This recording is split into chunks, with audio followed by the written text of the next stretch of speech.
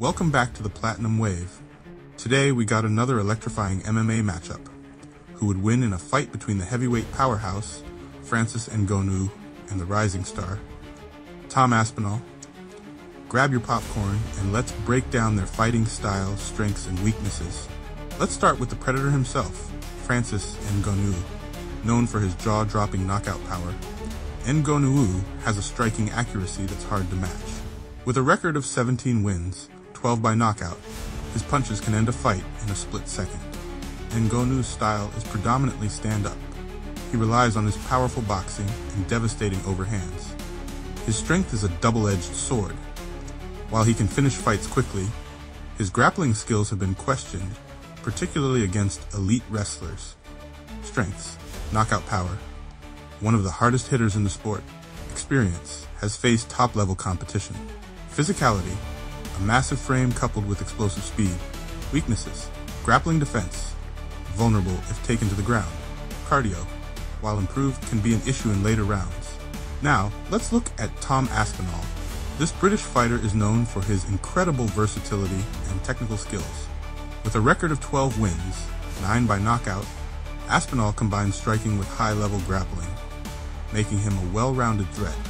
Aspinal excels in movement and has a fluid striking style, often using his kicks effectively.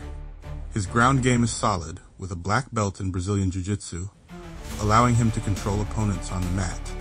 Strengths: versatility, can strike and grapple effectively, speed and agility, moves well for a heavyweight. Fight IQ, excellent at adapting mid-fight. Weaknesses: experience, less experience against top-tier heavyweights. Power, while he's a good striker, he may not hit as hard as Ngannou. So, how do these two stack up against each other? Ngannou's power is a significant threat for Aspinal, especially in the early rounds. If Nganouu can keep the fight standing, he has a solid chance of landing that big shot. However, if Aspinal can utilize his speed and technical skills, he could frustrate Nganouu and look for takedowns. If the fight goes to the ground, Aspinal's grappling could neutralize Ngannou's striking power. In conclusion, this matchup is a classic striker versus grappler scenario. Nganouu has the knockout power to end the fight quickly, while Aspinal has the strategy and skill set to possibly outmaneuver him. But if I had to pick a winner, I'd lean towards Francis Nganouu. His raw power, coupled with his experience against top-tier competition, gives him the edge. However, if Aspinal can survive the early onslaught and implement his game plan, he could pull off the upset. What do you think? Who would win in this epic clash? Let us know in the comments below.